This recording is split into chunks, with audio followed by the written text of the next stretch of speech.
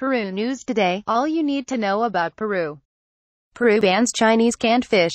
After finding parasites in canned mackerel from China, Peru decided to ban the importation of these fishery products. Peru's National Fisheries Health Agency, Sanipes, banned the entry of all Chinese canned fish into the Peruvian market after the discovery of parasites in mackerel tins made public last week.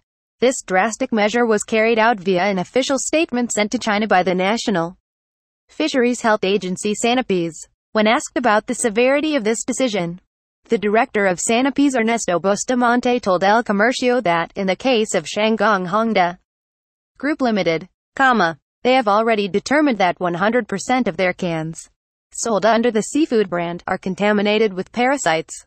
It is worth mentioning that Peru had already banned the import of canned fish from the Chinese company's Tropical Food Manufacturing Co.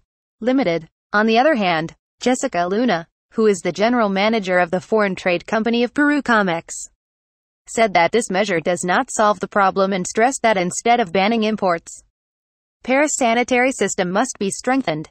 Lima's Chamber of Commerce have regretted the decision and said that this prohibition limits competition in the market. Visit at www.perunewstoday.com. Also follow on Facebook and Twitter.